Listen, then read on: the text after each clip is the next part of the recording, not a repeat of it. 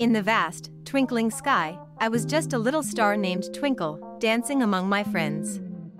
But one fateful night, I slipped and tumbled down, landing softly in a meadow of colorful flowers. I felt lost and alone.